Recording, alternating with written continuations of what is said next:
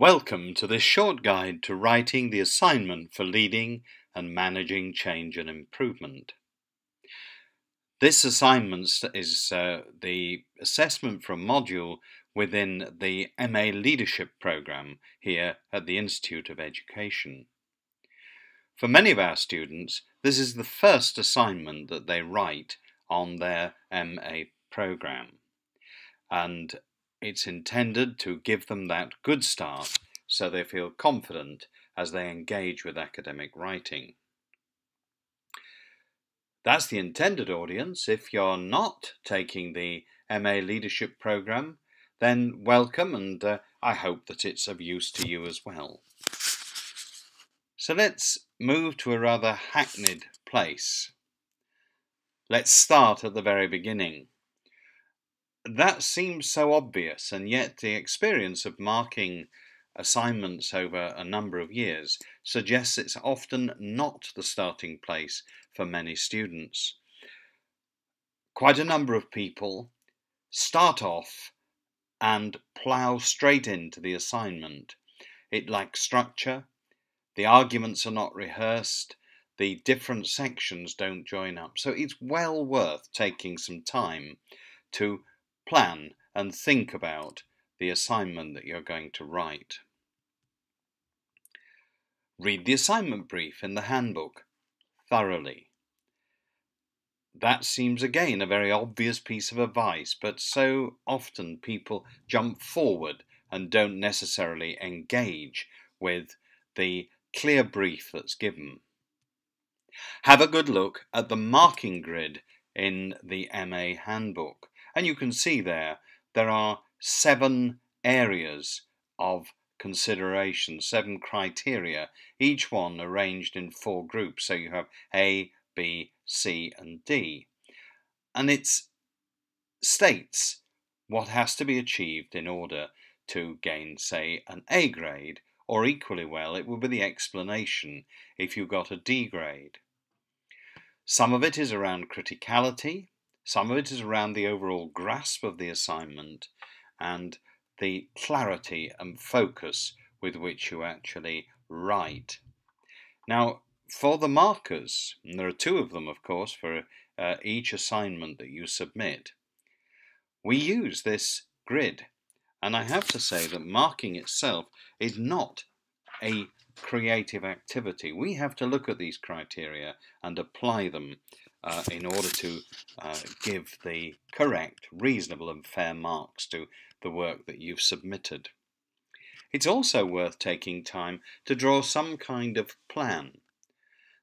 The module handbook will give you the end time for both the submission of a draft and also the final submission date. It's worth dividing up your time, and we'll talk about the emphases of different parts of the assignment and actually look at what's reasonable and build into this timeline some of the other professional demands upon you and also, of course, your personal demands. The assignment has 5 sections, and these are assembled rather like building bricks, and some sections are longer than others, but it's important that the whole assignment has a coherence. Of course it can be broken down, of course it can be written on different occasions. However, it shouldn't look like a series of disconnected magazine articles. The arguments, the whole thread of what's being said should flow right the way through the assignment. We're very much aware that our students have tremendous demands upon their time. Most are serving teachers, and if one thing is very clear, teaching has not got easier over the last few years, so there is a risk of getting bogged down. If you do, it's not all lost. There's a very good article listed on this slide from somebody who styles themselves the dissertation coach, and it's a basically 15 minutes a day. Now, you can't do the whole assignment in 15 minutes a day, but if you do get stuck, just putting aside 15 minutes, day by day, to make some simple steps forward will often be the way of unblocking the problem. We offer a range of resources. Within the Institute of Education, there is the Academic Writing Unit who are able to offer face-to-face support. You have to make an appointment to benefit from that, or a whole range of online resources. We also have articles on our virtual learning environment, Moodle, about referencing. If you go onto the web itself, you can find a whole series of articles produced by reputable universities, shall we say, even more reputable than ours. There's one highlighted here on how to do a literature review, which is produced by Reading. That's a very good one. And there's also an excellent one from the University of New South Wales on criticality. Additionally, we put exemplar assignments on Moodle.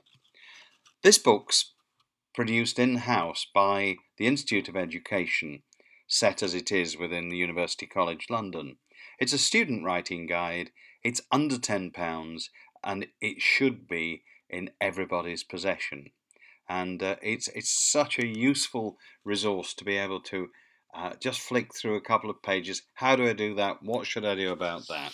So please consider seriously getting a copy. The biggest resource, and this picture is not inspired by any colleague, is simply the module tutors themselves.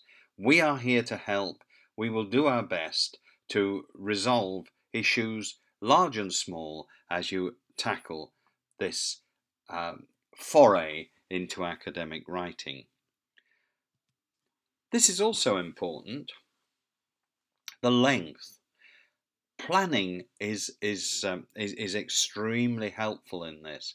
The length of our assignments are 5,000 words, plus or minus 10%. I'm not going to insult your intelligence by saying what plus or minus 10% looks like, but I think you get the drift of it. When you do your word count, of course, most of us write in Word.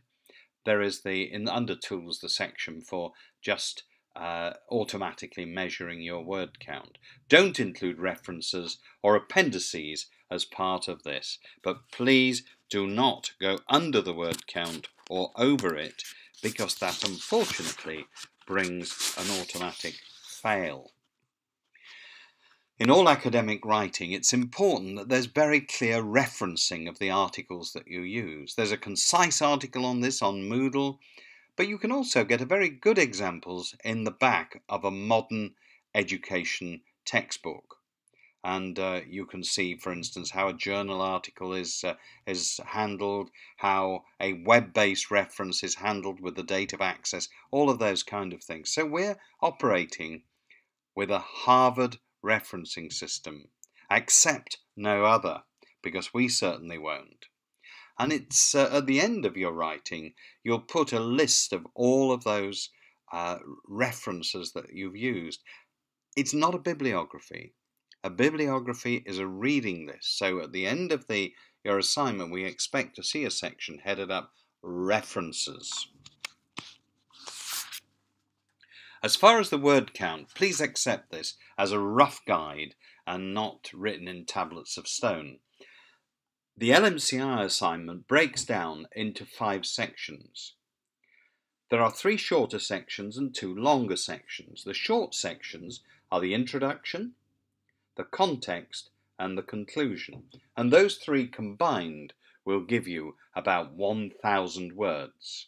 The literature review should be about 2,000 words, and the case study itself should also be 2,000 words. Plagiarism? Well, we ask for all assignments to be submitted on Moodle, and that automatically puts them through a plagiarism checker called Turnitin. Usually, if we get a little problem with that, it's not because somebody has stolen somebody else's work. More usually, it's down to the fact that they've not referenced something properly. However, on the front cover of your assignment, you're asked to declare that it's your work. Plagiarism is theft. It's extremely serious and is quite likely to get you thrown off the course. It's considered that seriously. It's not a form of recycling. So let's look at the assignment itself. It has an introduction, and this should provide a clear overview of where the assignment is going. And oddly enough, it's usually the place for referencing policy. And it's also the place where you'll position yourself in the writing. Most academic writing, though this has slipped a little in many instances, but most occupies the third person. So there are certain examples. For example, narrative work will tend to occupy a first person position. How do you fit with what's going on here? Where, in terms of this case study that you're going to mention, are you a participant, an observer? All of those kind of issues should be flagged up in the introduction. Then the second part of your assignment, and in fact it's a substantial part, weighing in at 40% of what you're going to write, is the literature review. This is a big subject and well worth moving beyond the few pointers that are made in this presentation. I'm going to just look at 4 areas of a literature review. The first is around the selection of the literature. Unlike some magazine articles where the writer simply selects material that bolsters or supports their argument, you are going to engage with the literature. You're going to find what's out there. It may support your views, it may challenge them. And usually this is done using keyword searches. Keywords are taken in and put into search engines to throw up relevant literature. We tend to use 2 common search engines. There's the British Educational Index, or BEI, and there's the American equivalent, ERIC. Okay, so it was a bit difficult to find a photograph, and I was a bit self-indulgent by putting my favourite guitarist on there.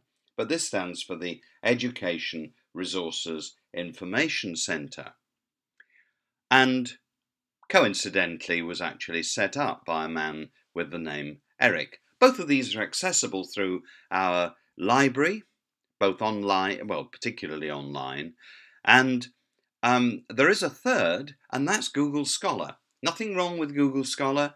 However, if you start using it, it won't be very long before it asks you to pay money for the use and download of articles. And that's unnecessary when you've already paid a fee to study on the MA Leadership. The second point, very, very important here, is that of criticality. And criticality is not simply weighing in to somebody's piece of writing, because even if you find it's good, you still need to justify that positive opinion of it. A good starting place is to consider the literature you're coming across from really 4 categories or genres of literature. Starting bottom left is the issue of policy. This could come from government, it could come from your school. And generally, as the point's already been made, it tends to go in the introduction. The second is practitioner based work. And somebody like John Cotter, who you'll come across in the area of the development of leadership management of change, is a university academic, but at the same time, he's also conducts extensive consultancy work in industrial and commercial settings. I personally have not been able to find formal research, but what he does is shares models that are derived from his extensive consultancy practice. It could be good, it could be bad. We're not dismissing it, but saying actually this is one particular genre of literature. The next one is research, and research will usually be peer-reviewed. It will usually have clear statements about how it's been conducted, the size of the sample, the methodology that's been used. It's a genre of writing, but again, it could be good, it could be bad. It could be strong, it could be weak. So if somebody has conducted a small case study in a school in South London, it will have a validity and it will have a use. However, to generalize from that to provide the educational community with global truths, to be honest, is pushing it. And the fourth one is that of theory, and a lot of literature around leadership is theoretical in its origins. It again doesn't mean it's poor, it could be, but it's a person who has gathered together and considered the literature and arguments of a wide range of authors and constructed conceptual frameworks, models, theories around leadership, probably from the comfort of their own office or home. And once again, it can be extremely useful or it can be very poor. If you read the literature around educational leadership, you'll very soon come across the writings of Professor John West Burnham. And some of these are extremely useful and extremely well constructed and informed. And yet many of them are written from such a theoretical stance. There are obviously other dimensions of criticality well worth looking beyond this simple introduction. Another useful thing you can do with criticality is actually put a critique of the particular author into Google. Now, I've gone by way of illustration here. A major writer on educational change is Professor Michael Fullan. And if you put in critique of Michael Fullan and then change, you will find a number of articles. Once again, you have to consider the quality of these articles. Some could just be a blog-like rant, but others could be considered academic writing around the strengths and weaknesses of his work. Please be careful, as I'm sure you tell your own students and pupils when conducting research on the web. Presenting arguments. Well, when you are writing in this section, present the arguments of the writers or the authors concisely. Please avoid presenting them as a catalogue of ideas. It's a fine balance to be struck, and demonstrate your own engagement with these ideas. Sometimes you actually read a student's description of the work and the views of a particular author, and you're left thinking, I wonder if they've actually ever seen the work. And in some cases, it becomes very clear they've not actually gone back to the original and engaged with a brief overview and summary. The fourth part of the literature review is actually bringing your reading, your consideration of these different authors and the different viewpoints and theories and pieces of research back together, winding them together, weaving them together to give you a conclusion. So you are providing a synthesis, summary, if you like, of the different material that's out there. So again, coming back to Cotter. Cotter on his own tends to be morally neutral, but if you combine Cotter with Fullan, who places a great deal of emphasis on moral purpose, you're now beginning to produce a change theory that has different dimensions drawn from different writers. This is very important. A great weakness that comes out is that people often just put down a few lines at the end, and it's a bit like a bookend on the literature review. Where it needs to come is to provide a synthesis, a drawing together of the thinking from the literature review. This is important because this is going to be the very tool, the lens, if you like, through which you will subsequently consider and analyse and critique the change from your case study. The context, this is another fairly brief section, probably 200 to 300 words maybe, and this is just providing the reader with an understanding of the place where the case study has taken place. It really doesn't need to be extensive. The case study is important. Now, this is one you may have been involved in. It may have been one you've observed. It may have been one you led. And it's going to be both described and it will also be analysed and critiqued. It may be that your case study of change comes out as a glowing report. You'll have to justify it. It may be that you are actually describing what was a bit of a train crash. However, few points here. Keep it compact and not global.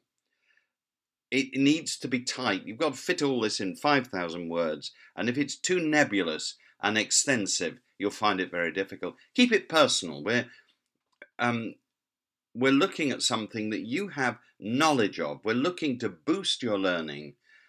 Successful or unsuccessful, it doesn't matter. But we do want to we want to see evidence of you really engaging in professional reflection around the case study.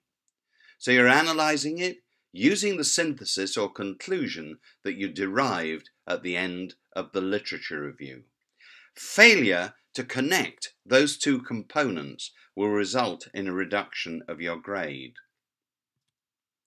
And the conclusion, again, it's another shorter section because that case study is going to weigh in around 2,000 words. Your conclusion is your learning. Ideally, what we would like to see there is a statement around your learning so that you're taking away from the engagement with the literature, applying it to professional reflection of the case study, that you will take away some learning that you're going to then be able to use when you lead and manage a change in the future. That's the sort of direction that it's going. The conclusion is about getting better. Very often with change, when change is initiated in organisations and schools in particular, it's almost that they start from scratch every time they conduct a change. And of course, they don't take a meta view of the change. They merely look, has the change taken place? So this is what you're going to do. You're wanting to really have some clear statements of how you are going to lead and manage change in a more effective and successful manner. It goes without saying that the assignment should be carefully proofread. Avoid typos, spelling mistakes, and I guess that a difficulty I certainly have is that when I write, I get close up to the literature, just to my writing, and I become almost word blind to it, and I don't see my errors. So perhaps somebody to conduct a proofread for you. The jury's out about professional proofreading. I'm thinking of a literate friend. Sometimes another way of doing it is actually to take your assignment and read it out aloud. Some care should be done about this. I personally wouldn't do that in a public space because you will get some rather strange looks. There are some simple rules about layout, and these are detailed in the handbook, but fundamentally it's Times New Roman, Helvetica, and 1.5 or double spaced is the way forward. This becomes even more important when you eventually get to the dissertation. The acid test, well, it should be of publishable quality. Drafts and final submissions are made via Moodle, and the deadline dates are in the module handbook, and it's also subsequently you'll be notified by email when your assignment is marked, and you can download your feedback from Moodle as well. It's good to be familiar with loading and downloading from Moodle before the deadline. 5 to 12 on the day when it's due in can be a little stressful. We're very aware that many people have both professional and personal pressures upon them, and sometimes there are issues in meeting deadline dates. But if you feel you're not likely to meet the deadline, please contact us beforehand and not after. We'll do our best to try and sort things out. Whilst we have a limited room to manoeuvre, we're usually able to come up with some plan. And so my final point is to wish you good luck, and I look forward to marking your piece of work, and also look forward to awarding you a high grade. Thank you for listening.